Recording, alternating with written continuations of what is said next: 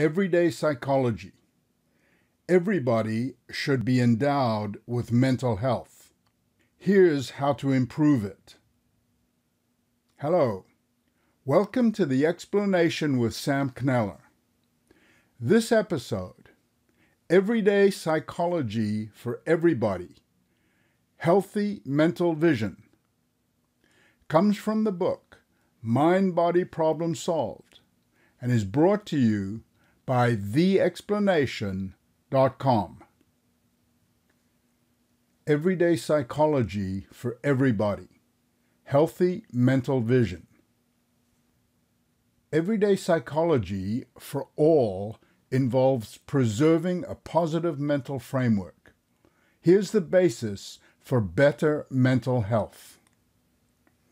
This is the final chapter in the 6th section on the psychology of the neshama and ruach. We've solved the mind-body problem and established the full composition of a human being, a dust body with a neshama consciousness and the ruach mind. We know that we're dealing with the spiritual, and this section is for everyday psychology for everyone. How to establish, develop, and maintain mental health for the vast majority of people who don't believe in God and Scripture. We have seen that people are blinded to God's Word, but God still clothed them. God set in motion the human mentality and the guardrails to keep humanity on the straight and narrow. All the instruction has always been present, symbolized by God clothing Adam and Eve with skin coats. But God has also given humans free choice. Human freedom has led them to imagine every possible way to live their own lives, moving further and further away from God's path. Some have plunged into the precipice. Most have strayed. Many far into the forest of darkness, despair, and anxiety. This final chapter summarizes everyday psychology, or how to preserve human consciousness and mind intact, despite the 21st century consequences we're subject to. Is it even imaginable to think the world can have favorable mental health? Yes. Peace of mind will be a worldwide phenomenon.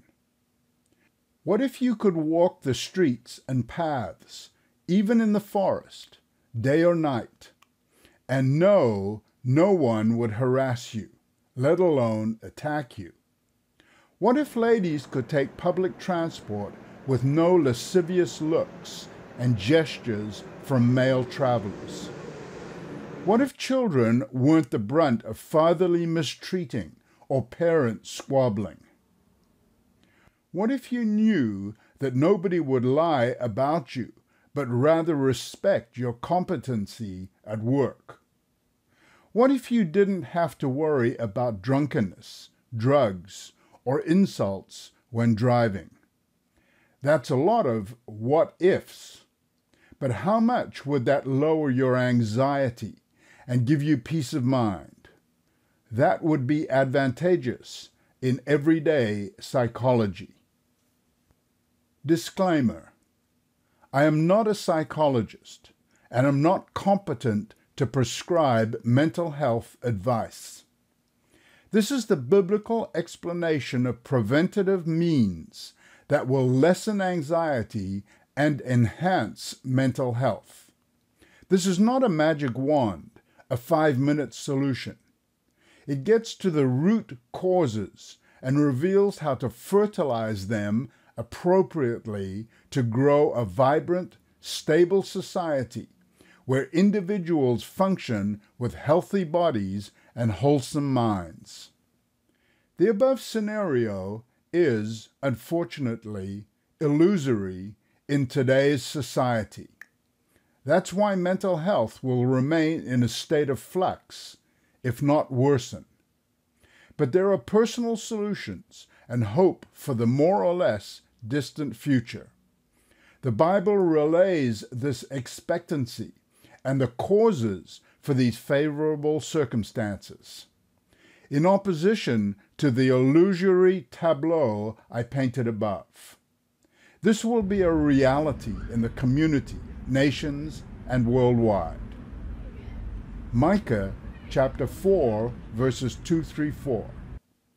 And many nations will come and say, Come, and let us go up to the mountain of the Lord, and to the house of the God of Jacob.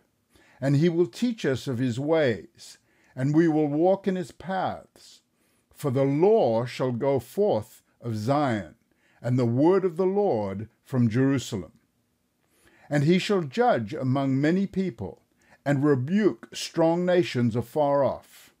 And they shall beat their swords into plowshares, and their spears into pruning hooks. Nation shall not lift up a sword against nation, neither shall they learn war any more. But they shall sit, every man under his vine and under his fig tree, and none shall make them afraid. That's Strong's H. 27:29. And none shall make them afraid, for the mouth of the Lord of hosts has spoken it. This Bible prophecy telescopes us into a future world. I do not have space to explain the what and when, but it's when housing, rurality, consumption, health, and families will all be in harmony. The result is the absence of people and events that scar our mental health today. This is positive, everyday psychology for everybody. None shall make them afraid. That's H. 27:29. Strong's H. 27:29. Charad, to shudder with terror. Hence, to fear. Also, to hasten with anxiety. King James Version translations.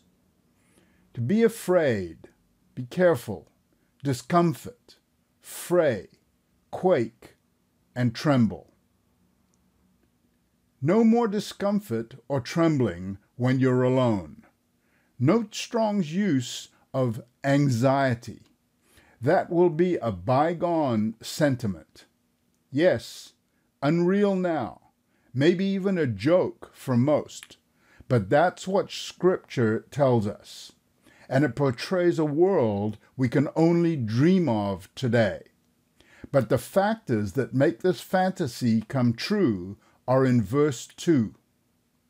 He, that is God, will teach us of his ways, and we will walk in his paths. For the law, that's Strong's H. 84:51. The law shall go forth of Zion, and the word, H. 1697, and the word of the Lord from Jerusalem.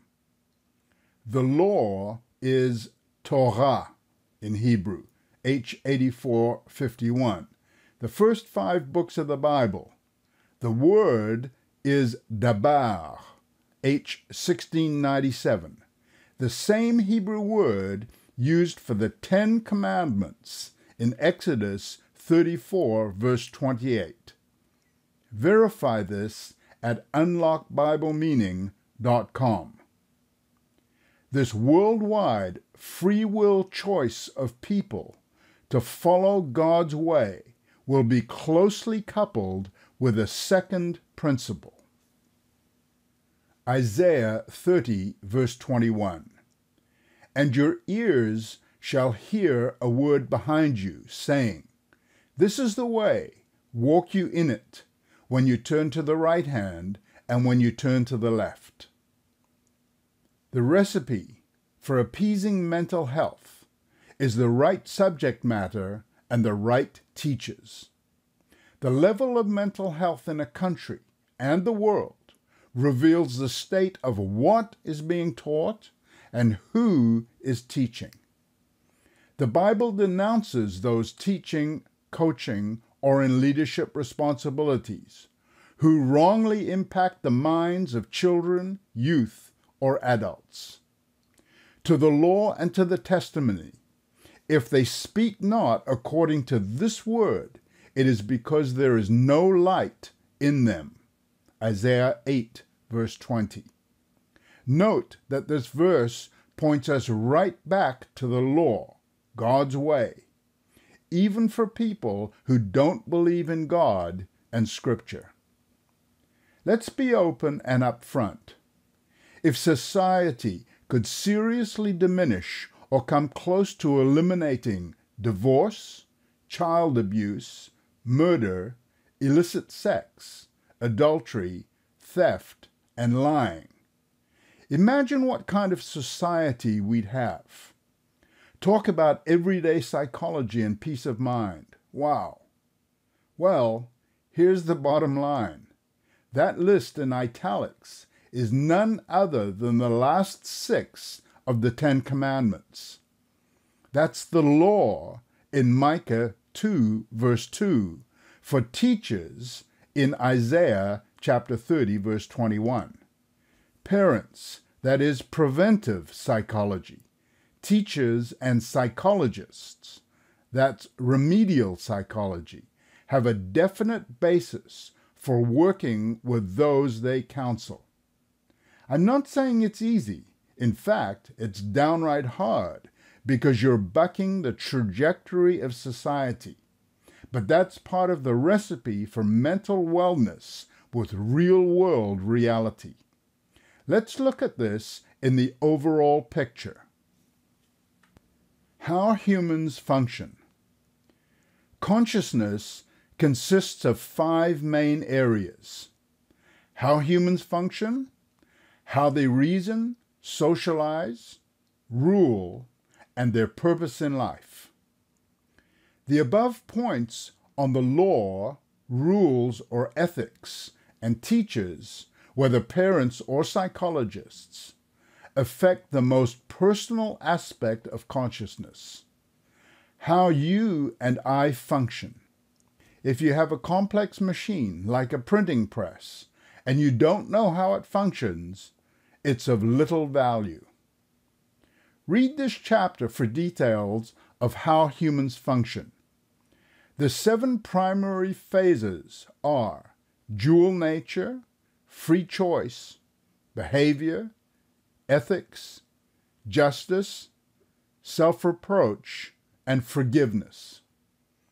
Everyday psychology helps people see their dual nature, the good and evil, yes, there is right and wrong, and make wise choices based on solid ethics, which results in appropriate behavior.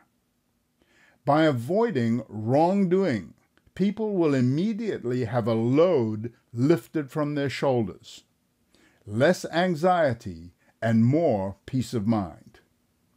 Teaching how to function as a human being for oneself and in the presence of other people is everyday psychology, and it is the primary role of parents. When young children enter school, this suitable functioning should already be inculcated within each child. Imagine what that would do for the atmosphere in a class. Teaching a child how to function is not the role of a kindergarten or preschool or any school teacher.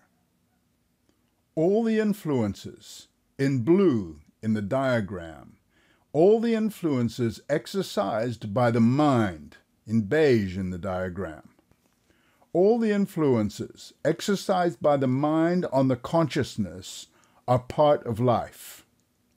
Parenting means applying preventive psychology when a child is in the malleable, critical periods of the first years of their life.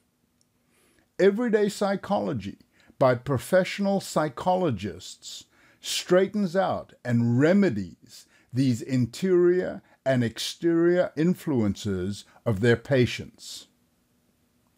The key to preventive and remedial psychology is the way. Remember Micah 2, verse 2. He will teach us his way.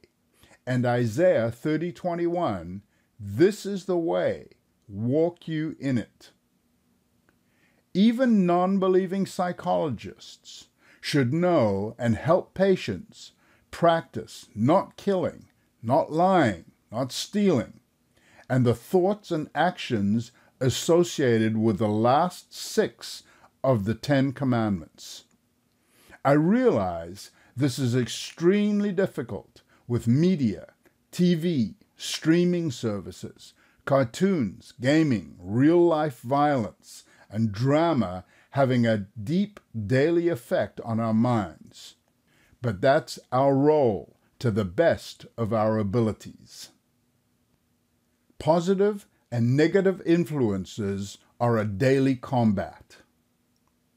We have let immorality insidiously seep into our society, and we are well nigh going under. Despite that, through appropriately aware and prepared parents, teachers, coaches, and psychologists, everyday psychology can and does make a difference. That is the whole program represented by the green and red circles in the accompanying diagram, the positive and negative ethics we instill in people. Which will it be, the 10 Commandments or the 10 anti-commandments, the warring proverbs or the sound proverbs? This is the continual fight the good fight each of us faces in our personal lives and with those for whom we have a responsibility. How humans function is the starting point for mental health, but not sufficient without the other 4 aspects of consciousness: socialize, rule, reason, and purpose. I believe you understand how our personal mode of psychological functioning will affect our socialization and management, that is, rulership, of that for which we have a responsibility. I refer you to sections 3 and 4 of Audit of Humankind for detailed workings and applications for these aspects of consciousness. Reasoning is a major subject we cannot delve into here. In the context of everyday psychology for everyone, I'd point you to a Bible principle. Our world is eating from the tree of good and evil. That's a choice those who are apart from God, for whatever reason, have to make. Psychologists and all teachers should teach the good of the tree. That good is represented by organizations and millions of individuals worldwide volunteering and accomplishing many encouraging and edifying projects. Let accurate reasoning be to do secular good works. With how humans function, I believe purpose, the 5th element of consciousness, plays a key role in mental health. Too many people, especially the younger generations, are lost. They have valid queries. I don't know who I am, where I came from, or where I'm going. They're unsettled about their future and don't see much meaning in their lives. That's the formula for despondency and hopelessness. We must help people establish short and long-term goals, their purpose, for their education, skills, recreation, professions, careers, and future. Parents and counselors have a debilitating tendency to say, "Don't do this or that." We should avoid dangers, but we must replace dangers with safe substitutes, and they become the practical purposes people strive for and reach. There's nothing like the feeling of success to replace despair. There's nothing like attaining a recreational or professional goal to boost one's mental health. That's beneficial for everyday psychology. Consciousness and mind, neshama and ruach, are spiritual components of each human being. They are the most important and precious elements we possess. It behooves those in all leadership and influential roles to practice everyday psychology in an uplifting way to bring about wholesome mental health. This episode is brought to you by The Explanation Bible Institute. Unlock Bible meaning with 7 keys to master biblical Hebrew, a proven method to grasp the God-given original meaning of Scripture, available at theexplanation.com. Keep seeking answers to the big questions in life and reveal the explanation.